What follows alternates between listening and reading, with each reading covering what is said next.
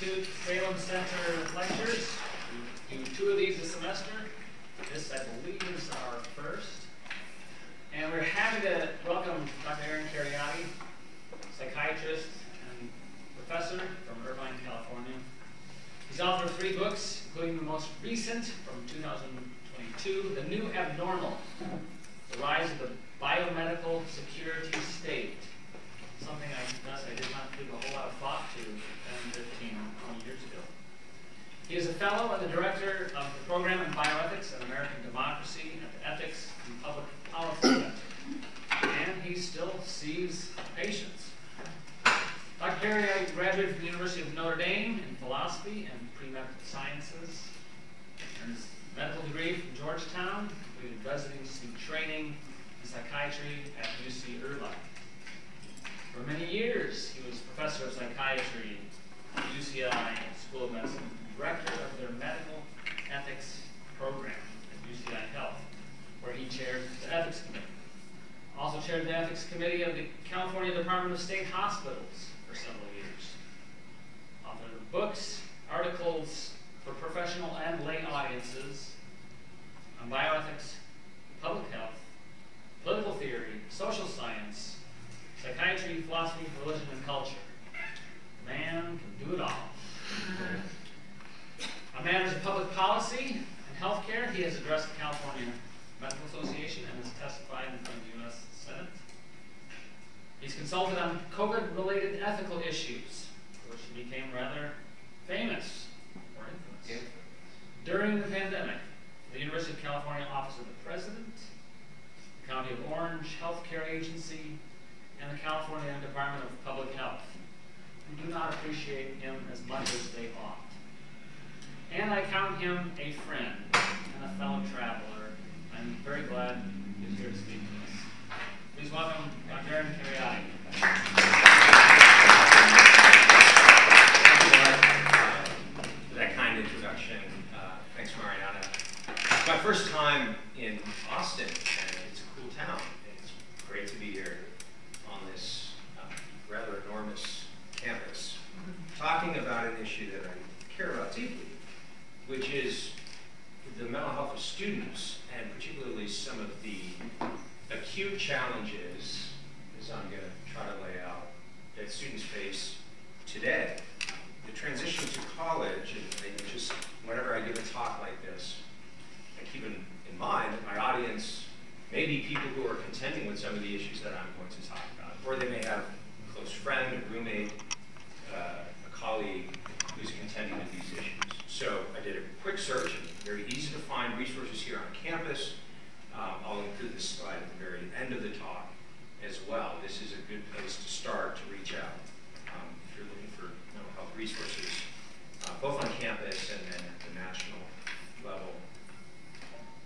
But of course, the transition to college is a period of very significant changes. I think it's familiar to all of us, moving away from home, establishing a new sort of adult-to-adult relationship with one's parents, or at least transitioning into a new relationship. You've got a change of environment very often, living away from home for the first time, establishing new relationships, perhaps in an environment like this, where there are tens of thousands of other students. This is a clear challenge, I think, for most entering students. In addition to these perennial challenges of going off to college and starting the more adult phase of one's life, students face, I think, some unique challenges over the last 3 to 4 years, particularly due to our policy response to COVID. I don't say due to COVID, due to the decisions that we made in response to the pandemic, decisions to lock down entire populations, healthy populations, which we had never done before in human history, decisions to close schools in ways that had never been done before in this country, including during the 1918 Spanish flu pandemic, which was much, much worse in terms of mortality than COVID. The iPhone was invented in 2007, not that long ago, but you are part of the young people I'm speaking to now, are part of maybe the first generation that's grown up with this kind of technology just being pervasive, part of your lives.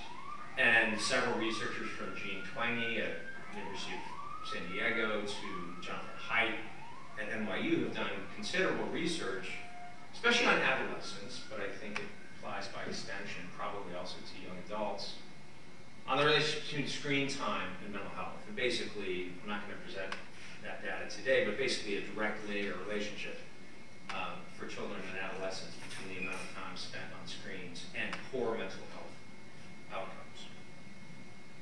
And it's not just being on the screen, but the kinds of things that people are engaging with online, even if it's not really toxic things like pornography, even just social media, I think could be a really tough challenge for young people to navigate.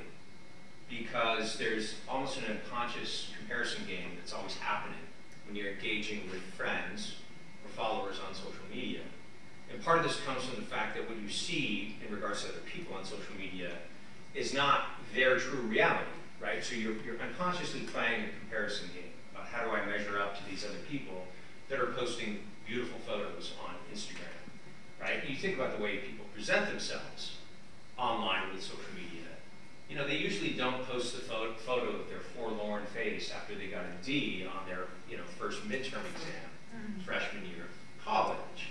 They post the amazing spring break photos of the European vacation that they went on with their family over the summer. You see the airbrushed version of other people's lives, and you can forget that, in fact, any unconscious comparison or conscious comparison that I'm engaged in here is always going to be a losing proposition. You're never going to measure up because you're not comparing yourself to real people. You're comparing yourself to the part of people that they want to project to others online, and that can have negative consequences on self-confidence and on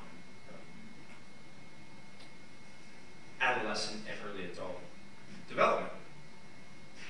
Erik Erikson, who's sort of a major theorist in the field of development, talked not just about child development, but he looked at developmental stages across the entire lifespan. And he characterized each stage as having particular challenges that a person had to master, sort of before they could move on to the other stage. So he talked of adolescence, for example, in terms of struggling with issues related to identity, right? You think about your typical high school kid. Who am I? Which peer group do I fit into? What am I good at? Where do I fit in, right? This common struggle of adolescent life, and he thought you had to achieve sort of a certain level of solidity in that stage of life to move on to the next sort of early adulthood phase, the more college age phase of developing the ability to engage in committed, intimate relationships, sort of the young adult project. I mean, the characteristic sort of prototypical example that we talk about is marriage, right? College is the time maybe you begin to think about finding a spouse, or at least what kind of person you might want to look for if you're drawn to the vocation of marriage. But at the same time, Erik said, okay, this is a prototypical example, but the ability to develop sort of long-term committed relationships, friendships, right, that can last a lifetime, very common experience for people that are fortunate enough to form solid friendships in college. They still get together years later and have that bond that was forged in the dorm room. And this kind of idea of committing to something outside of myself that happens in these kinds of relationships, whether it's authentic friendship or marriage, a serious courtship that might lead to marriage, can also be applied to sort of committing my life to worthy causes, not just other people, but higher ideals of thinking about professional life and vocation. And these are obvious challenges, I think, that college students are also contending with during their time at the university. It also just so happens that this phase of life, undergraduate and graduate age students, this phase of life happens to be the phase where many common mental health conditions first manifest. That's just the natural history of many of these illnesses. Depression can present really across the lifespan, but quite common for people to have their first episode of major depression, if they're prone to that, in college. Bipolar disorder, manic depressive illness, tends to present between the age of 18 and about 25. So very common for a college-age student to have their life severely, sort of life trajectory severely interrupted by a first manic episode or the depressive phase of bipolar illness while they are in college. Trauma-related disorders, especially sexual trauma, unfortunately, are all too common among college-age students. And even severe and persistent mental illnesses, chronic mental illnesses like schizophrenia, very often first present in this age cohort. So schizophrenia tends to first manifest with the first psychotic episode, a psychotic break. For men, a little younger than women. So men aged 20 to 30, women aged 25 to 35. So especially among undergraduate men, this may be a period of time where even an illness like schizophrenia can manifest. And there are many other examples. So all of this adds up to a period of time in which students are vulnerable to serious mental health challenges. And also, in this next section, I'm going to spend a few minutes on top of that. Unfortunately, there's been an additional burden of the lockdowns and the school closures, the effects of which I believe we are still seeing among undergraduate and graduate students on campus who have lived through at least part of their high school experience, maybe part of their college experience, contending with trying to do school remotely, contending with going to campus and then being sent home for a period of time during lockdowns and school closures. I don't know sort of how that all played out here in Texas.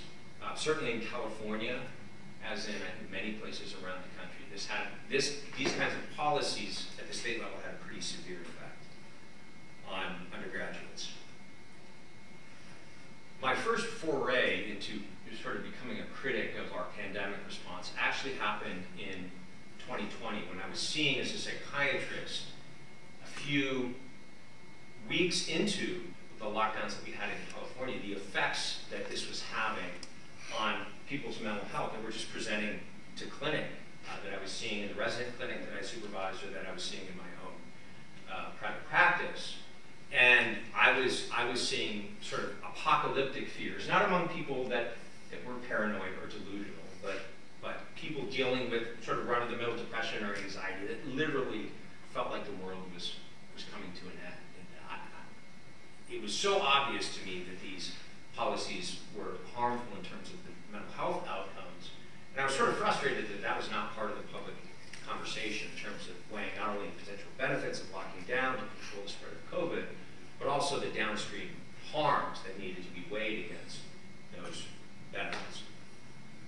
And my initial concerns were confirmed by a study that came out in the summer of 2020 that unfortunately, this was a CDC study, but unfortunately, unlike things that CDC was saying about COVID, this got virtually no media attention. It didn't become part of the public conversation that year. And this study had some really staggering numbers that you just don't see this kind of thing in psychiatric epidemiology in terms of changes from one year to the next. So this is a population-based study of over 5,000 Americans. That 4 in 10 reported some kind of mental health condition that they were struggling with during the pandemic. A quarter of people reported a trauma or stressor-related disorder that was related to the lockdowns or school closures that they had endured at that point for many months. Aaron, tell us, like, how did they end? Do they have a list of things they could pick? Yeah. So this was a survey that had sort of did some effort at symptomatic checklists to, it's not a perfect diagnostic tool. And so the results were not presented in terms of this many people met the criteria for major depressive disorder or PTSD or whatever, because the study methodology was not sufficient to make a diagnosis. But this percentage of people reporting a significant cluster of symptoms or significant number of symptoms consistent with these disorders. Yeah, that's a good question.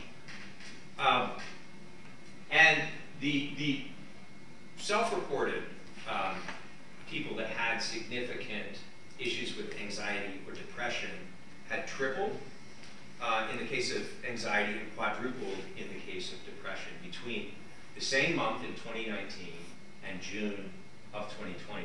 As I said, you just don't see those kinds of enormous leaps in psychiatric epidemiology from one year to the next. The most concerning statistic to me was that 1 in 10 Americans reported that not at any point during their lifetime, but sometime within the last 30 days, they had seriously contemplated suicide.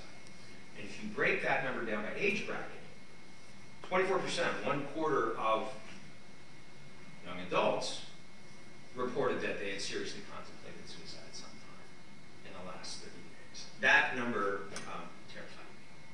Higher rates among ethnic minorities too, which is unusual. Whites typically have higher rates of suicide and suicidal ideation than blacks and Hispanics. So this was also a new reversal of a trend. This is data from, I believe this is Gallup. They, a 4-point sort of Likert scale type study where they said, basically self-report, you consider your own mental health or emotional well-being to be excellent, good, fair, poor. And you see the trend line from when they started doing the survey, I think in 2001, hovering around, 80 to 90% of Americans said their emotional well-being was either good or excellent. And then we get a 9-point drop in 2020. And we get a 9-point drop in 2020 also in people who reported that their mental health was excellent. Even prior to the pandemic, there was a lot of concern at the national level regarding so-called deaths of despair, death by suicide, alcohol-related illnesses, and drug overdose. And Ann Case and Angus Deaton is a Nobel Prize-winning economist. So 2 social science researchers at Princeton published first a white paper and then later turned that into a book in, I believe it was 2018, describing the rising rates of death of despair starting in 1999 and accelerating around 2006. And basically taking on such severe proportions by 2018, even pre-pandemic, that due to these deaths alone and the effects that they had on overall mortality in the United States, life expectancy among Americans was dropping in 2018 for the first time since the Great Depression because of alcohol, drug, and suicide. Then we locked down and closed the schools. We had the effects that I showed you in the last slide. We sort of poured gasoline on that fire. So in the year 2000, there were less than 20,000 drug overdose deaths per year in the United States. By 2018, pre-pandemic, that number had increased to 70,000. By 2020, during the lockdowns, that number was 100,000. It's a lot of people, right? And did you hear about that excess mortality of 30,000 people due to drug overdose during COVID when you turn on the evening news? No, everyone was focused on one illness rather than doing what public health is supposed to do, which is the health of the population as a whole, not just one disease. Same thing happened to alcohol-related deaths, right? 69,000 to 99,000 in 1 year from 2019 to 2020. Alcohol poisoning? So that would be things like liver cirrhosis, alcohol poisoning, delirium tremens, things of that nature. So alcohol-related deaths are a little more complicated because they can be acute, but they can also be chronic illnesses caused by decades of persistent alcohol use.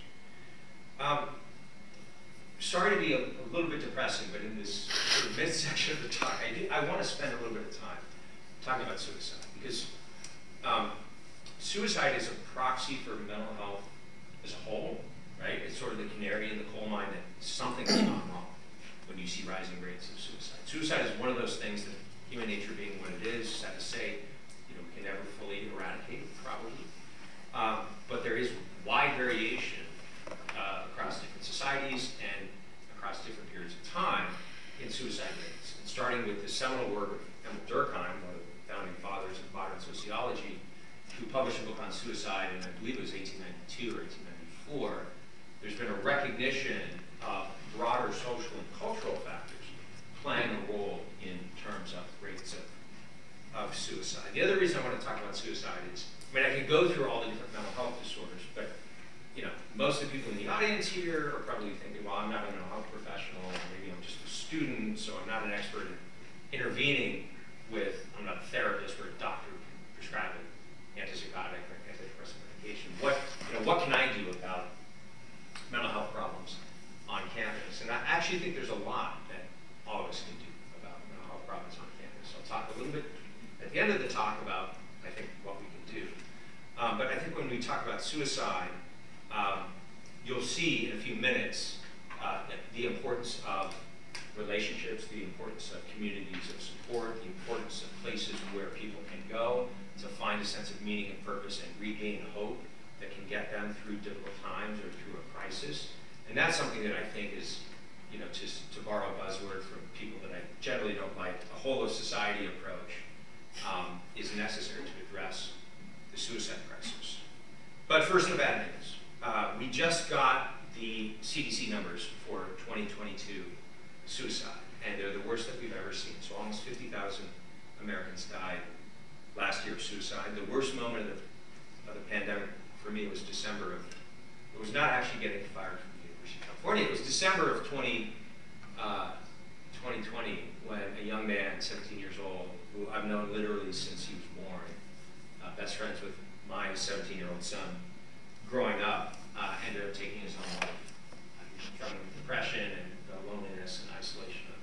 School closures had contributed to that. Just 4 days before he died, a 14-year-old living in his neighborhood had taken his own life using the very same method, the same means. So last year, suicide was the worst it's ever been in the United States. Suicide rates, like deaths in despair, had been rising since 1999. That trend also accelerating around 2006. Suicide is now the 10th leading cause of death overall in the United States among young people. It's the second leading cause of death after motor vehicle accidents. Teen suicide has tripled over the last half century. And we're seeing a lot more young people presenting to emergency rooms with suicide attempts or suicidal ideation. All right, so a show of hands. Who's at higher risk for suicide? Raise your hand if you think men are at higher risk of suicide. Raise your hand if you think women are at higher risk of suicide. Raise your hand if you think it's a trick question because there's no difference between them. Okay. It's a little bit of a trick question because the answer is sort of interesting, but most of you got it right.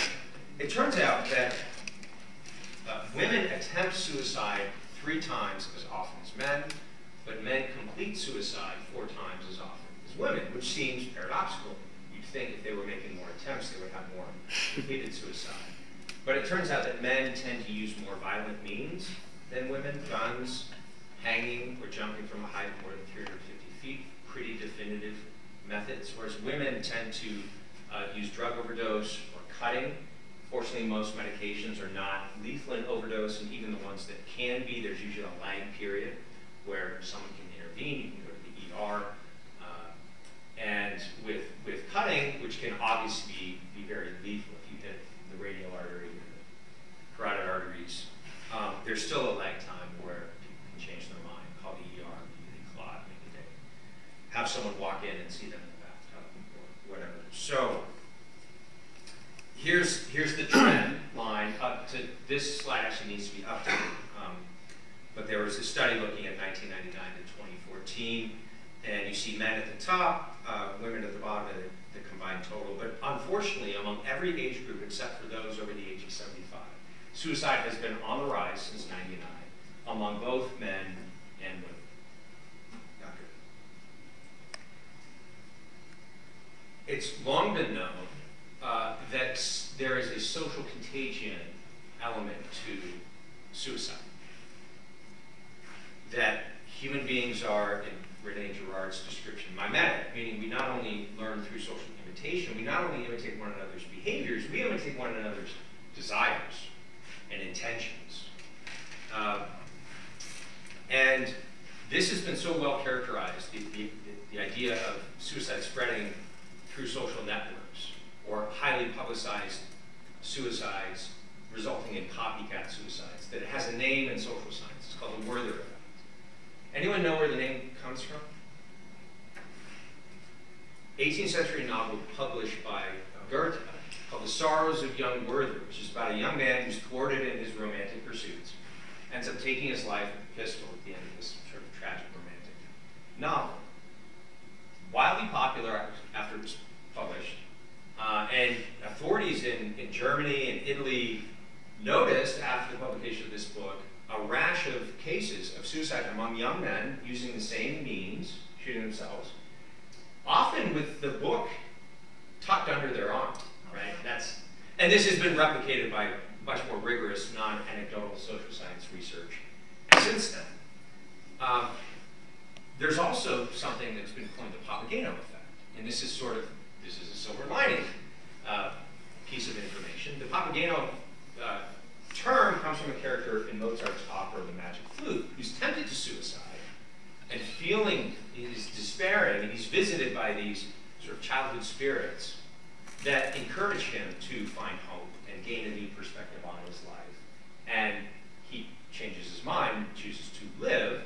And it's also been well characterized that when you have publicized cases of people who were tempted to suicide, but were able to recover from their depression, or were able to contend with the challenges that were leading them to despair, and found meaning, purpose, and hope again, that can have a salutary effect on suicide rates. So the social contagion element can run in both directions. Nicholas Christakis, who's written a book on this, he's a social scientist at Yale, or he was at Yale, he's at now. His research has looked at the way that both positive and negative health-related behaviors spread person to person through social networks. So you have the phenomenon of publicized cases in the newspaper, and there are journalistic standards, very often not followed, that in terms of reporting on suicides, to try to minimize the Werther effect. You're not supposed to describe the means and method, you're not supposed to describe the location, you're not supposed to frame suicide as a potential problem to a difficult life situation. But Christakis looked at how suicide spreads person to person through informal social networks, even when cases are not publicized. And he found that the effects of a suicide on a social network run up to 3 degrees of separation. So in other words, if, God forbid, I take my own life tomorrow, people who know me, family, friends, colleagues, have a higher, statistically significant, higher incidence of suicide over the next year. And my suicide affects not just my friends or direct contacts, but my friends' friends' friends. The effect diminishes with each degree of separation, but it's still significantly, statistically significant at 3 degrees of separation, which is a remarkable finding if you think about it, the effect that our actions have on other people. There's also this phenomenon of suicide hotspots. Anyone know what the number one, not that you would know this, it's just like a morbid statistic. What's the number one suicide spot in the world? Golden Gate Bridge in San Francisco. So at least 1,800 people, probably many more, these are the ones that we know about, have died jumping from the bridge. Almost impossible to survive that jump. The city a few years ago finally put up a net, a barrier. But prior to that, it was about 1 suicide every 2 weeks. And only a couple of dozen people have miraculously survived that jump. So that was a hot spot, a sort of romanticized. You know how many people that we know of have jumped from the adjacent Bay Bridge? 0, right? It's just not, it's not a sexy way to go out, sort of a flame of glory. Who wants to jump from the Bay Bridge? It's ugly. It's not romanticized.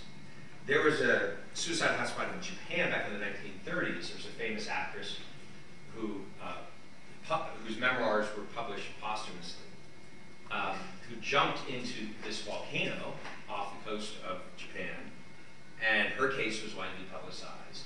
And Mount Mahara became a suicide hotspot. There was a man who ran a tugboat service and would sell one-way tickets out to the island for people that were jumping. He would also sell round-trip tickets for people who wanted to go and watch people jumping.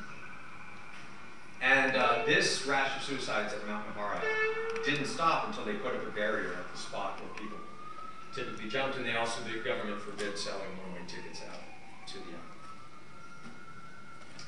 island. I wrote this review in First Things a couple of years ago. Any of you seen this show?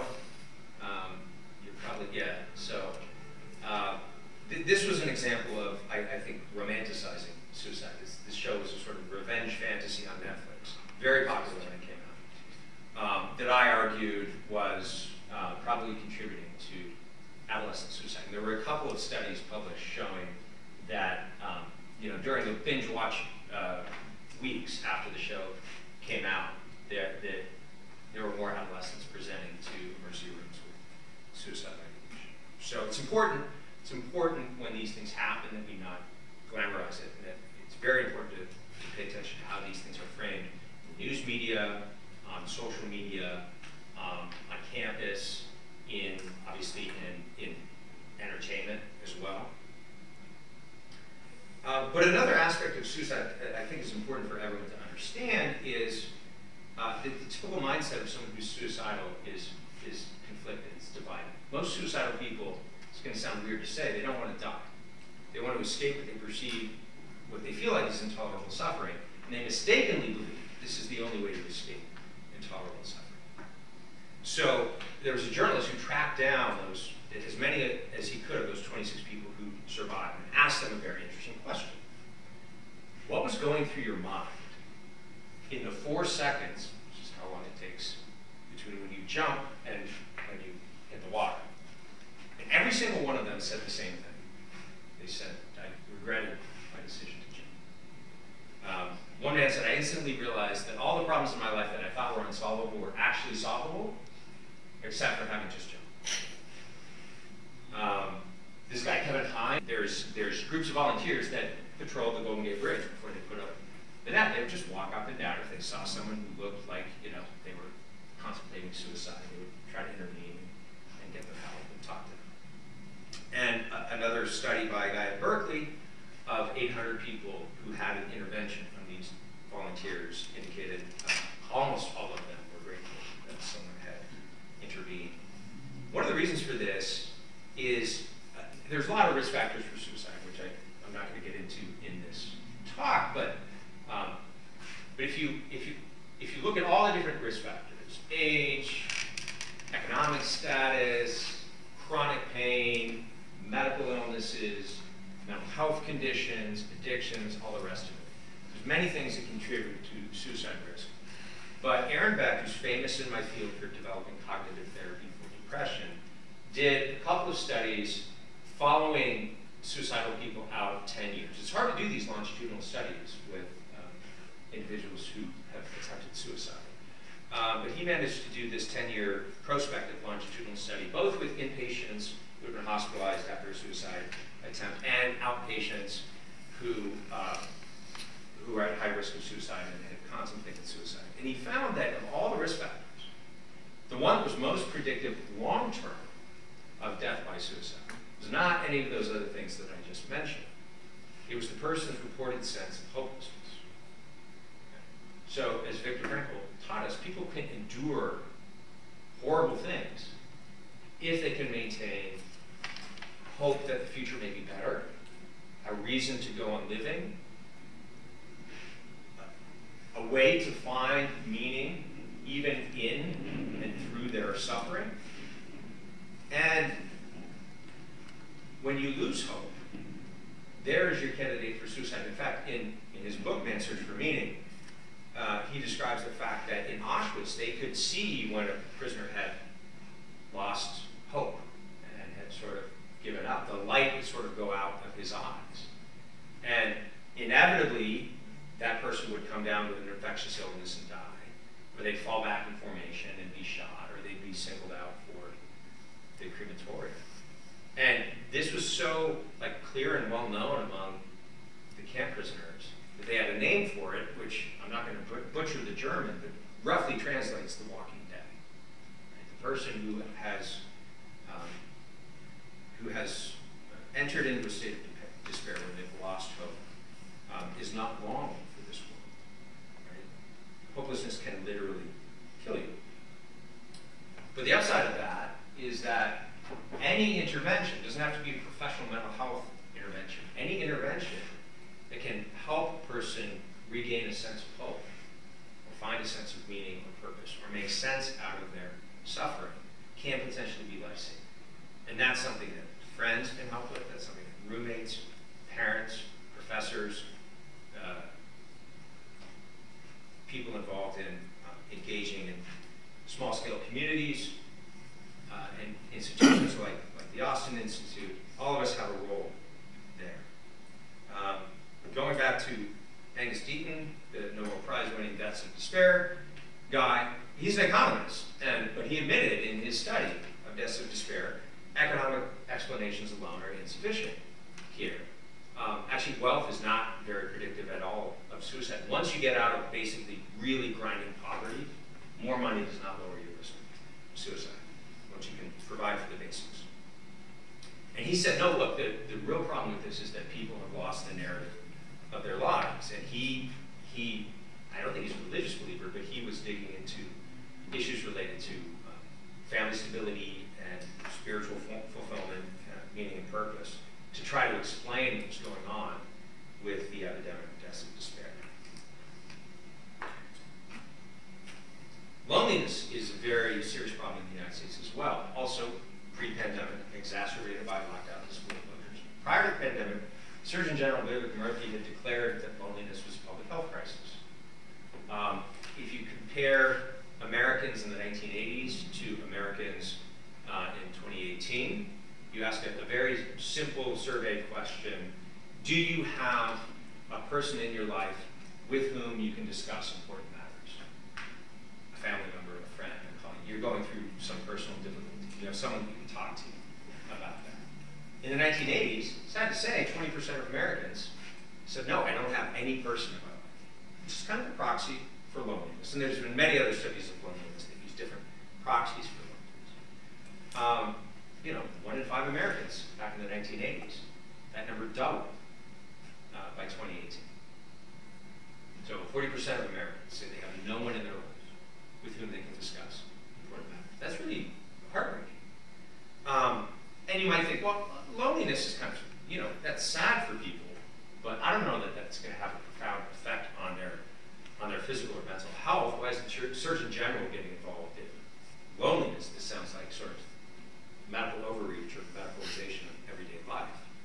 Well, it turns out loneliness has very profound effects, both on physical and mental health, which actually shouldn't surprise us because, human beings are hardwired to connect. We're built to be in relation to other people. We literally do not function at a very basic biological or neurobiological level without strong social connections. One of the most severe forms of punishment, I would argue it's actually a form of torture, that we can inflict on another human being is prolonged solitary confinement. You leave someone in solitary confinement for long enough, they eventually become psychotic. They lose touch with reality. Their mind becomes unglued. Here you have Murthy's successor, talking about the effects on medical health as well of loneliness. I mentioned Durkheim, who looked at this issue of social connections.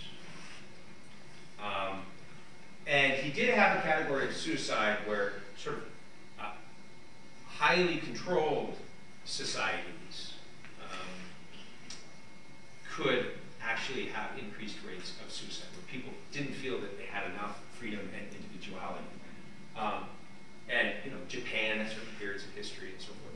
But if you look at Western societies, the two categories that that were most prominent were what he called egoistic and anomic suicide, which involved a lack of integration in a community, or the struggles that people undergo during periods of social and economic upheaval. I would argue that we have been in just such a period over the last few years in this country where people can drift toward despair because they lose their anchoring in a community.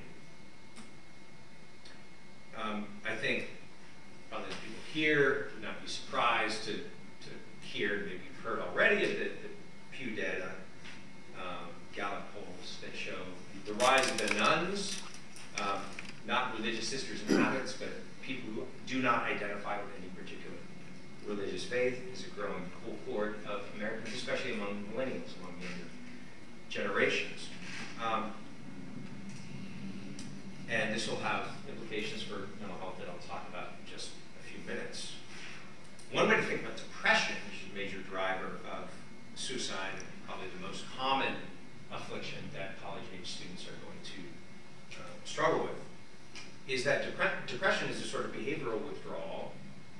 It's a lot more than that. From a behavioral perspective, it's a withdrawal from a toxic environment. And I would argue that the environment that we're dealing with today, including environments on campus that should have more of a community, but very often don't, are environments in which people feel instrumentalized, basically. People feel that I'm valuable only insofar as I'm useful to the social machine. And other sources of meaning behind sort of productivity narrowly defined have diminished in recent decades. This sort of libertine atmosphere on many college campuses as well, not just in regards to sexuality and sexual expression, but just in terms of sort of hyper-autonomous individualism in many domains of life, I would argue is another aspect of what I would consider to be an environment that is not conducive to mental health. I read across this bumper sticker that encapsulated this attitude very well. It has both the attitude and the sort of cynical snark to drive it home. Your body may be a temple, but mine is an amusement park. Okay, so all of that, now that we're all very depressed, and we have maybe some sense of the current mental health problem or crisis among young people, what can we do? And I want to talk about, a few minutes maybe talking about interventions that each of us can implement in our own lives and maybe think about in terms of becoming more resilient ourselves. Obviously, the last one on this list is if you get to the point where symptoms of depression, anxiety, trauma, or use of drugs or alcohol is impairing your ability to function day to day, it's time to go to the Student Mental Health Center and seek some professional help, and some therapy, possibly an evaluation from a psychiatrist for medications. But I don't want to focus on that today other than recommend it for you or your friends when that's necessary.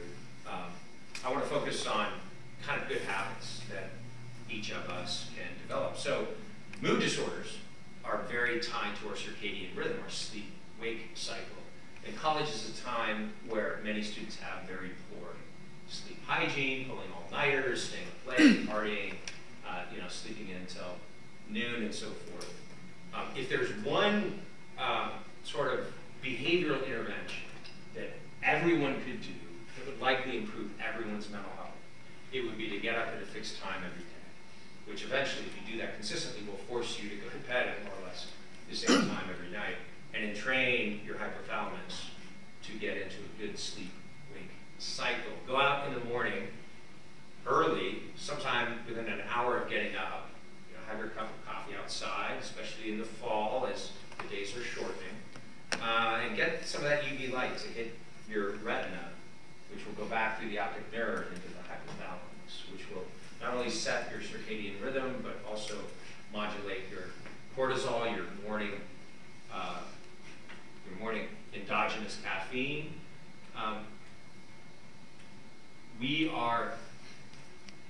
We're in an environment where artificial lighting, where screens, where the natural rhythms of the sun coming up, the sun going down, we're very detached from. And that this actually has profound effects for us physically and downstream effects on our mood that are. So social rhythms, regular meal times, not eating alone, a reasonable schedule that's balanced, that has obviously time for study and work, but also time for spiritual pursuits, time for rest and relaxation. Limiting screen time, having face-to-face encounters with friends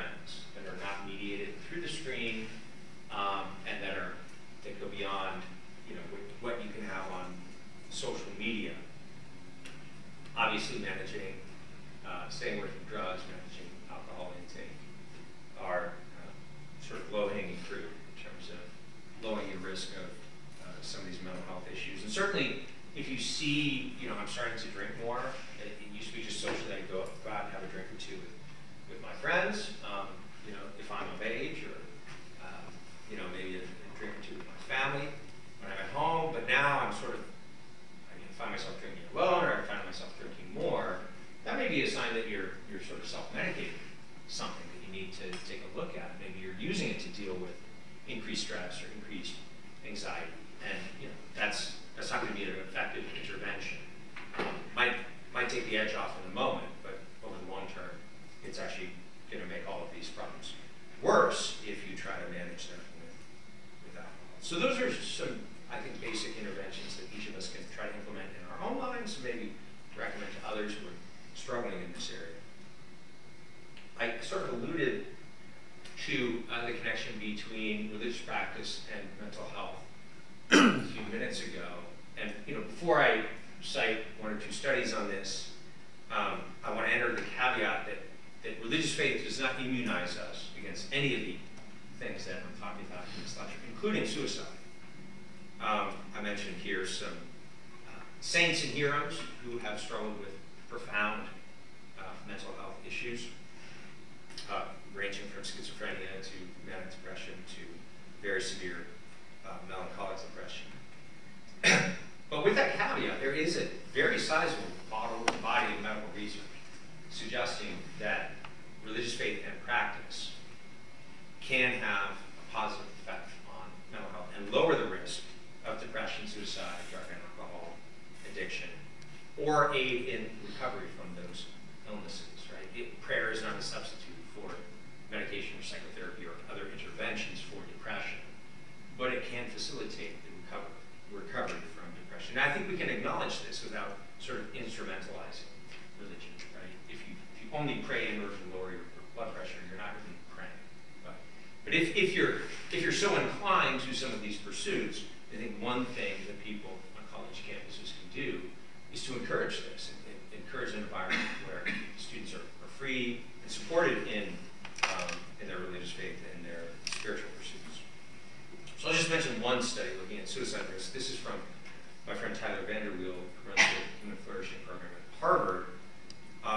This was published in JAMA. He looked at this very large cohort, almost 90,000 women. This was a study of nurses, actually, between 96 and 2010.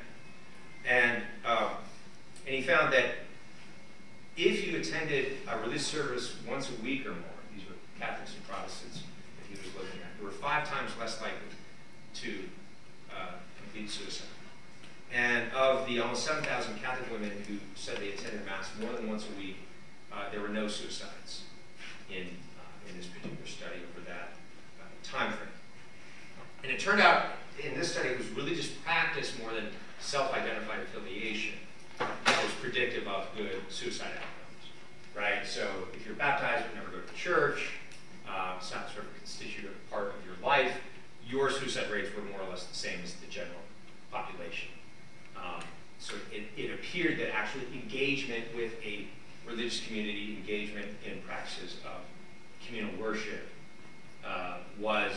there was something about that was protected. And this is actually a well-known finding within psychiatry. It's not controversial. It's not disputed that religious faith and practice lowers the risk of suicide. It's one of the most well-studied protective factors in against suicide in psychiatry. And there's 3 different hypotheses, all of which I think are probably true, to explain these findings, which have been replicated many times. One is that in some non-specific way, similar to other institutions, people find social connections in religious communities, and that will lower the risk of suicide. Another hypothesis that has considerable support for it is that all of the major world religions, but especially Christianity and Judaism, have strong moral prohibitions against suicide, or at least suicide is strongly frowned upon as for bad karma. And these moral convictions can be one of the things that helps people persevere even when they're suffering extreme anguish and tempted to suicide. I remember one patient who told me that if it were not for my relationship with Jesus, I would have killed myself a long time ago. And I absolutely believe that statement was 100% true in her case. And then the other hypothesis that's been put forward that I think has a lot of research in support of it, is that religious faith is not the only, but one of the key ways that many people find a transcendent sense of meaning and purpose, find a way to make sense out of their suffering and place it in a broader context. I think the last thing that I'll present in terms of what can be done, and I think this is relevant for the Austin Institute, is that there's a need for small communities of like-minded people that are non-instrumental. Small communities of like-minded people. The Austin Institute, I promise they didn't pay me to say this, but like the Austin Institute for Studies of American Life, that treat people as ends and not instrumentally as means to another end, which, by the way, the University of Texas does not love you. Right? You students are a means to an end to the University of Texas. I'm sorry to break it to you, but this institution does not care much. They care about money and not being publicly embarrassed. That's what the university cares about. And that's true of every university. I'm not picking on UT. It's true of every university, even some of the good ones. We need small-scale institutions and communities that care about, and not just, you're here paying tuition for the next 4 years, but care about your long-term good. And by the way, there are professors here. There are many people here at the university who care about your long-term good. I'm not saying that nobody at the University of Texas cares about you. I'm saying that institutionally, the logic of how institutions operate is not generally what the kind of thing that I'm advocating for here. Research suggests that communities that are multi-generational, where you have undergraduates, graduates, professors, and older adults in the community getting together to get to know one another, and to share ideas, and to engage in a reading group, and to form friendships in that context. That's very important, right? Just hanging out with your own peer age group and no one else is not great for child, adolescent, or early adult development. So I think the work that you're doing here and other similar initiatives, probably there are many more on campus here, hopefully, and I know that there are many more elsewhere. These are very important to address the toxic environment issues, to address some of the larger social and cultural issues that are undermining people's strong connections with one another, that are leading to the kind of alienation, ennui, that the problems that Durkheim described 100 years ago, that are now once again contributing to suicide, deaths of despair, rising rates of depression and anxiety and so forth. So I'll end with just a little anecdote to remind us that, okay, get involved in institutions or projects, but at the end of the day, the most important thing is probably friendships and the little things. Do I form relationships with fellow students, with roommates, that are sufficiently strong that people can come to me when they're struggling, so that I can maybe, okay, I don't have all the expertise here, I don't know how to fix your problem, but I can encourage you that you can recover from depression, and you can get help, and it's okay to do that. It's not a character flaw or sign of weakness for you to ask for help. Right? And even people that we just encounter on an occasional or even a one-time basis, I think we underestimate the profound effects that we can have on one another. There's a story reported in the New Yorker several years ago of a man who died jumping from the Golden Gate Bridge. And his psychiatrist went with a medical examiner to his apartment where they found his diary for his death. There was an entry written just hours before his death that said, I'm going to walk to the bridge, and if one person smiles at me along the way, I will not jump. So, on that note, have hope, take courage, and don't forget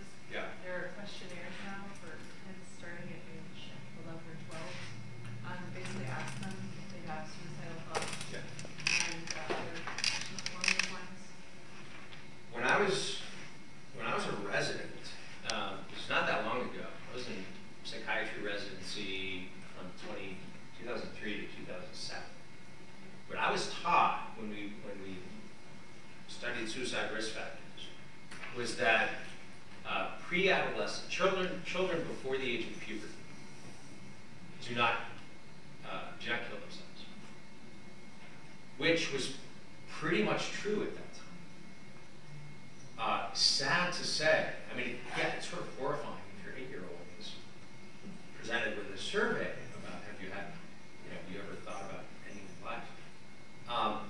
But that's not true anymore. That children prior to the age of puberty don't take their lives. The suicide rates, I didn't present the rising rates of suicide among different age brackets. I have some bar graphs for that. In the interest of time, I didn't want to get down into the weeds at that level. But one of the most concerning statistics that we saw during that 20-year span was that suicides for 10 to 13-year-old girls had tripled rates of suicide. So it's still, there's a huge rise in suicide rates as soon as you hit puberty. So that's still true. But it's not true anymore that children don't kill themselves, which is just terrible. I'm a general pediatrician, and there's a big focus now on training primary care physicians, pediatricians, internal medicine, psychiatrists doing this because it's presenting to primary care practitioners, and we never got the training before, and there aren't enough mental health professionals to care for these. And so there's a lot of looking around and trying to figure out ways to address this problem because there's a severe shortage relative to the demand for this care. Yeah, so I mean, a lot of this is, anyone in primary care will tell you that much of what they do, and the recent third is dealing with mental health issues. The last couple of weeks, it's been the news that ERs are basically overwhelmed with suicidal kids, pediatric ERs, and so they don't know where to send them. They have to be screened and then accepted for mental health hospitals, and then they're filling up the ERs, and then the kids with other illnesses can't be seen, and so it's causing a lot of dislocation. I mean, to me, this is a sign, perhaps the most, the loudest sign, that we now live in a society that is basically hostile to children. It's not good. I wish I could be more optimistic. It's not a happy problem. Well, talking about loneliness for kids, it's much probably a thing now, which wasn't. I think, we were just seeing earlier engagement with media, with social media, with entertainment media of children, with the advent of these devices. I don't know how to account for it all. I don't know exactly what's going on with childhood suicide, but it's gone from exceptionally rare to more and more common. I have a practical question. Well, I'm a Facebook. But for those of us who work at the university or teach, I believe that there's been an increase in the amount of mental health issues that our students have. So we get all the accommodations. Yeah. And there is a lot of anxiety, and pretty much anxiety. Yeah. So how do you support, help students? I believe that the purpose of education is to help the person to grow. Yep. When we receive students, I don't know what is the discourse in other colleges, but in my college, my department is pretty much like, oh, okay, well, so students sometimes use that as a way not to submit assignments or just not, pretty much not submit assignments. Sure. I understand that happens and you can be having hard times. But how do you trace the line, or how do you help people really to grow when they are struggling? Yeah, that's a great question. I mean, I think you try to accommodate students on a case-by-case basis, and you try to evaluate the merits of different things. These things can easily be parlayed into excuses. Okay? But it's also important to think about, okay, maybe I'll give you an extension on this paper, but how do we get to the point where you're not avoiding these things due to anxiety? Jonathan Haidt published an Atlantic piece several years ago that he turned into a book called Coddling of the American Mind. Basically what he argues there is that the whole sort of campus safe spaces approach to dealing with students that have a hard time contending with new ideas or other challenges. They sort of put the student in bubble wrap and protect them from the rough edges of life, protect them from public argumentation, protect them from uncomfortable ideas, from whatever, is actually, if you look at it from a cognitive and behavioral therapy standpoint, the exact opposite of what you should do. So, boiling down treatment for anxiety to its most basic level, behavioral interventions for anxiety involve various forms of exposure therapy.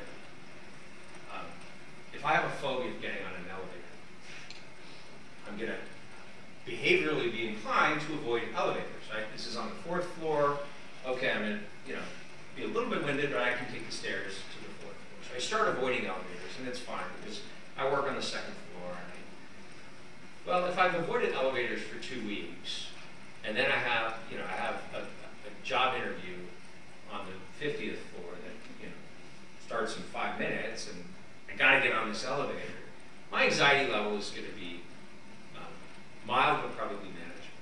But if I've avoided elevators for 2 years, I'm probably priming myself for a panic attack when I get on that elevator. And the reason is, the avoidant behavior confirms in my mind that this thing, this environment, or this situation is actually threatening, right? Is something to be avoided.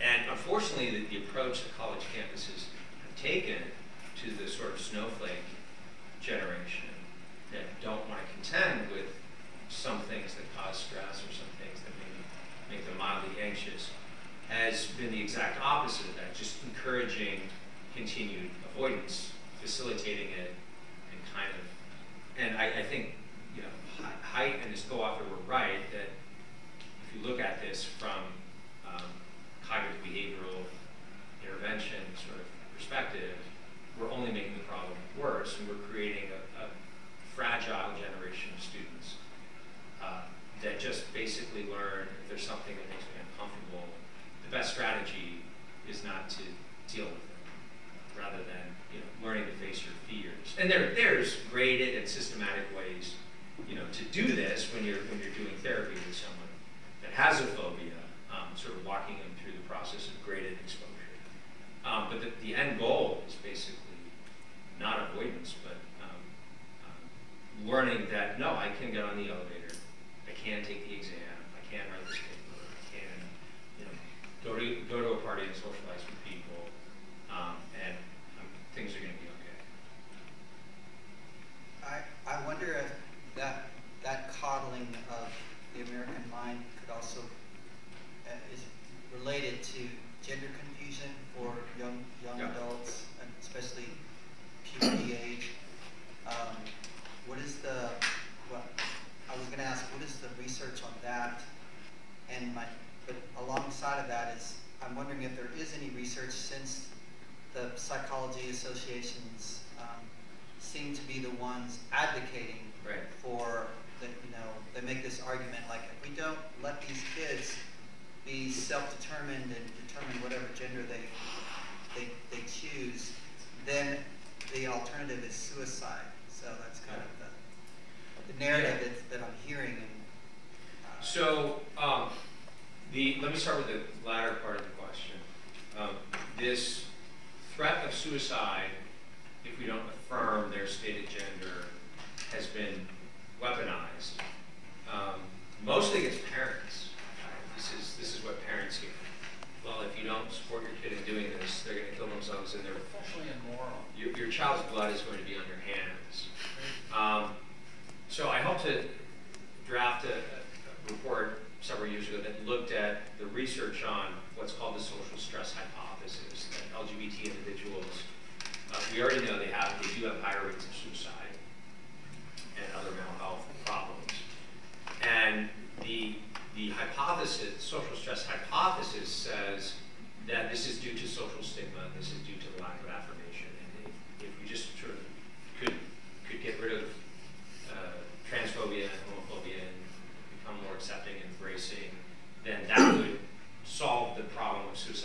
addiction and depression in that population.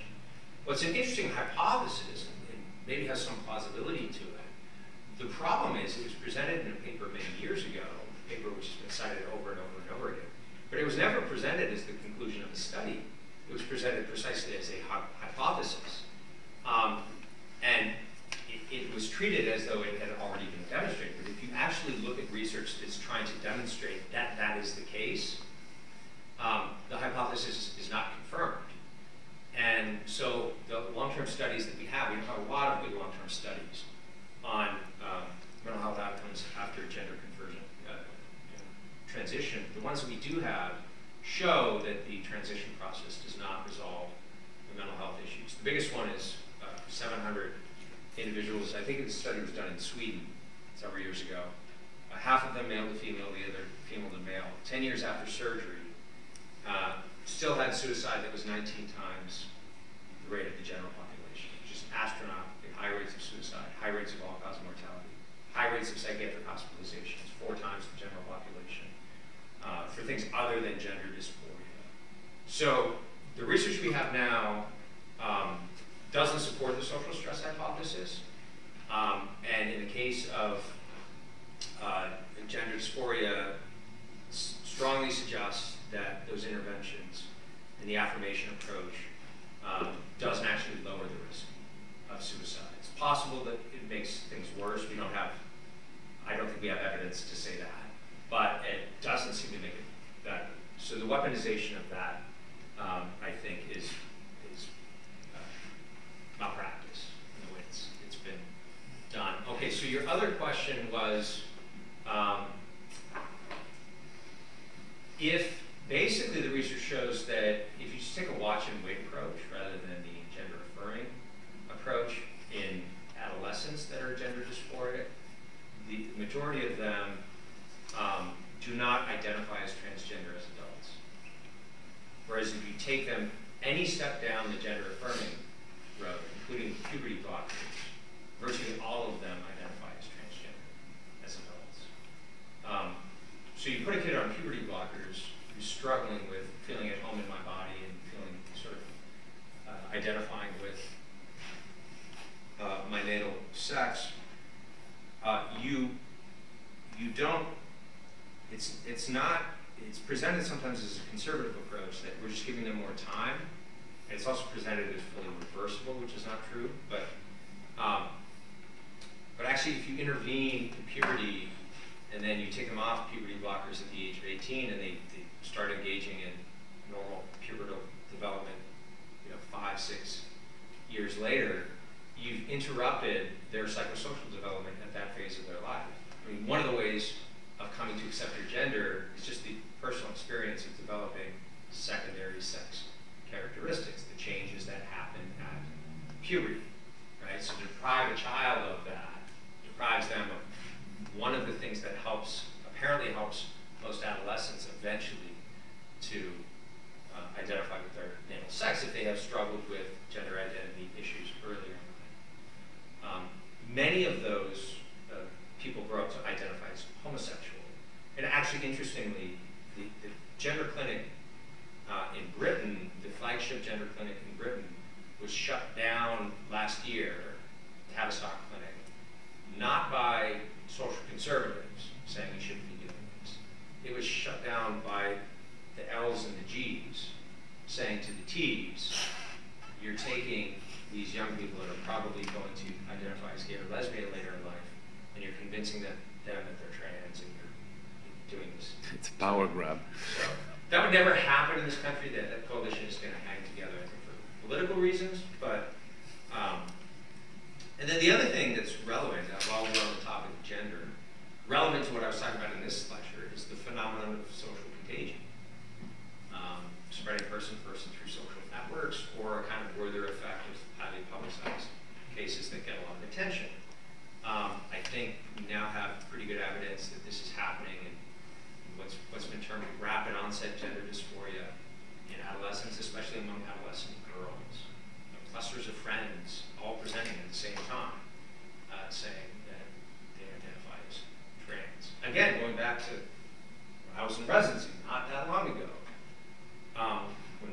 gender dysphoria. It was, this is a problem that presents in toddlers. It's not something that first manifests among 12-year-old girls.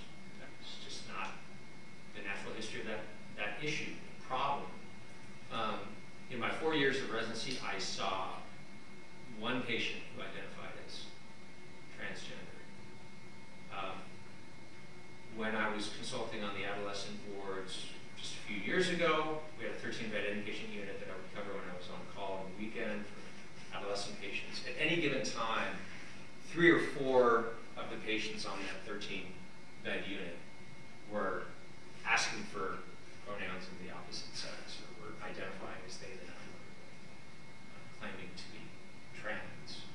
Human biology didn't change much in the last 15 years. I'm pretty sure there weren't a bunch of these people just running around too afraid to say publicly that they felt this way. This is an iatrogenic or societally induced issue in terms of the enormous spike in this phenomenon over the last few years. And I think it has a lot to do with the dynamics that I sort of alluded to when it comes to suicide. Yeah. I was just wondering how this doctrine of stress aversion, which is that stress is bad on the issue, we should avoid it. Yep. Children should avoid it. Okay. How that fits in with promulgated and firm right to die. So, Yeah. Sure. Stress is not all bad. In fact, you know, in the research on stress, there's eustress and distress. So good stress is usually short-term and can focus an individual or a group of individuals on a particular goal, and that the stress of needing to meet a deadline or to finish a project, I think all of us have this experience, can energize people toward, you know, putting in the effort to get something done and to move something forward. So not all stress is bad. Stress becomes bad when it becomes chronic, pervasive, free-floating, when you don't have periods of rest and recuperation. That's why the sort of rhythm of daily, weekly, monthly plan is helpful in sort of managing stress, because all of us are going to contend with stress, and not all stress is bad. Again, this whole helicopter approach to parenting, or bubble wrap the college students so they don't have to contend with anything uncomfortable, obviously does not prepare people for dealing with stress. But yeah, there's this sort of cultural meme that opting out seems to be a socially appropriate way of dealing with difficulties. And I think that certainly plays into the lobby for assisted suicide and euthanasia, that if life becomes too difficult, I can just opt out. And in fact, speaking of social contagion, there have been a couple of studies now from David Albert-Jones and David Patton in the UK, looking at the effects of legalization of doctor-assisted suicide, not just on rates of doctor-assisted suicide, but on overall rates of suicide as a whole. They did a study in Washington and Oregon after they passed laws permitting physician-assisted suicide for the terminally ill, seemed to have downstream effects on overall suicide rates in those cases. So assisted suicide and euthanasia is not unrelated to the overall problem of suicide in society, because you have a 13-year-old girl who says, well, my grandma was dealing with a terminal illness, and, you know, the doctors gave her some pills to end things so she could escape her suffering. In fact, the families were gathered around the bedside and celebrated that decision.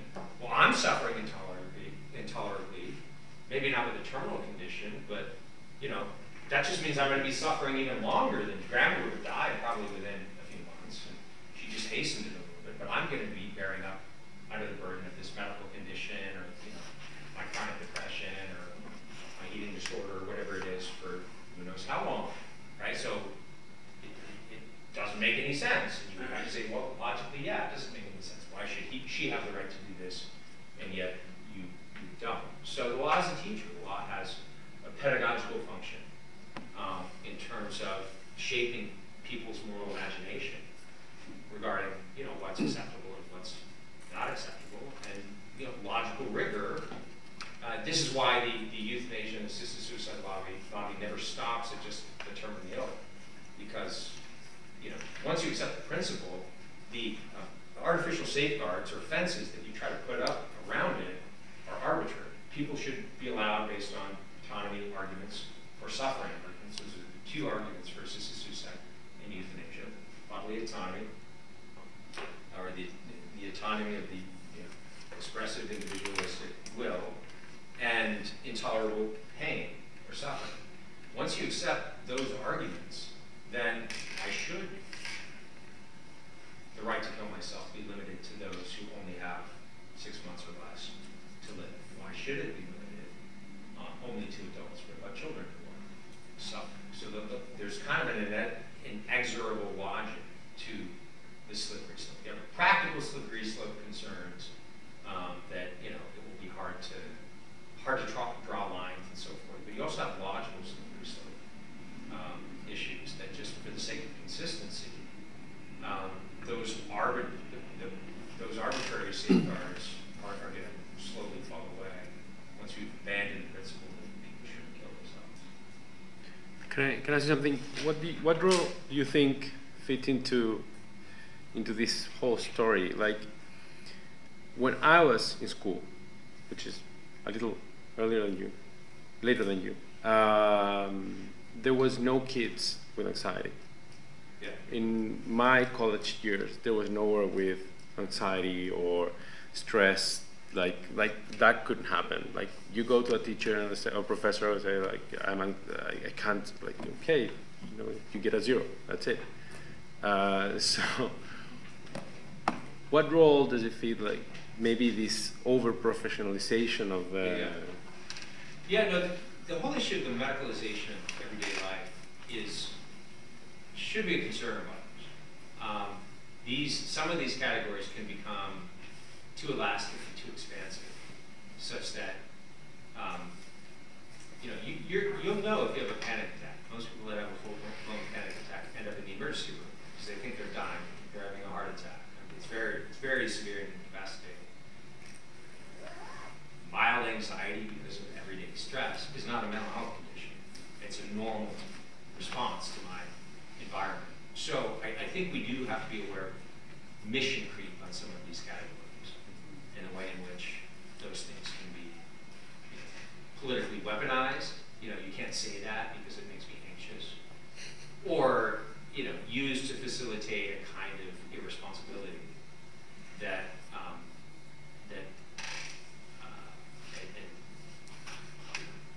laziness, quite frankly, lack of discipline, because I sort of diagnose myself with a mental health condition every time I'm struggling with a difficulty in life, and I think we certainly don't want the medicalization of everyday life. That's not good.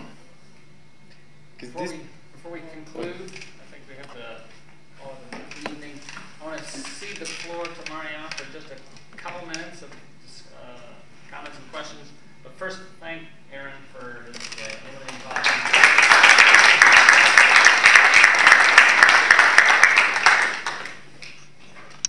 Yeah, not even a couple, probably just 1 minute, also because speaking after Aaron Kheriaty is impossible to get your attention and say something. I have some good news though, and I think the first one is that besides having an amazing talk that is recorded, so for a lot of people who couldn't make it, they were sending us email. This is going to be a new 2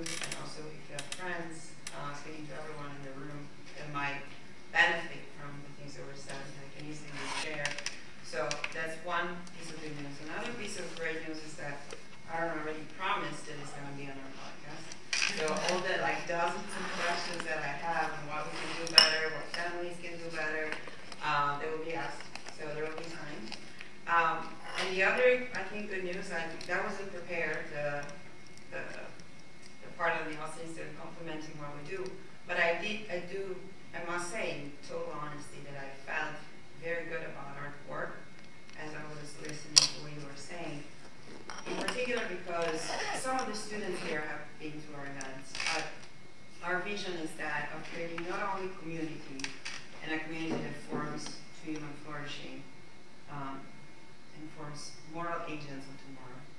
But also it's intergenerational. We have undergraduates, graduates, young professional, older professional. We go from 18 to 80 years old. They're often in the same room, they talk to each other. And there is that surrogate of family that one probably needs while away from family, or because a lot of us did not even experience one growing up. So it might even be a first for some people to have that kind of conversation. So the good news is that we have a lot of programs for undergraduates and graduates for everyone. And so I strongly recommend looking it up, and now I also have these recommendations, so probably matters more. And also, a lot of strange coincidences brought Aaron to Austin today, but another thing that I was not expecting is that our next speaker was going to be a physicist who translated an Italian philosopher, who's Augusto de Noche. It's going to speak here in November 16. You can already register for the talk. What I didn't know is that Aaron is a big fan of that philosopher and is publishing an introduction to his thought for the American readers. So it's a really, really small work. So that's going to be November. One of the programs that I think could be interesting because of the things we said, and it's going to start in October, is a reading group on divorce. That reading group is not meant only for adult children of divorce, but it's meant also for anyone coming from an intact family that might need a reminder of how much that has shaped the way they think and behave. And one of the goals is for the people coming from intact family not to take it for granted, and to realize that that is something that needs to be continued and repeated and preserved from the attacks of the modern culture that is not exactly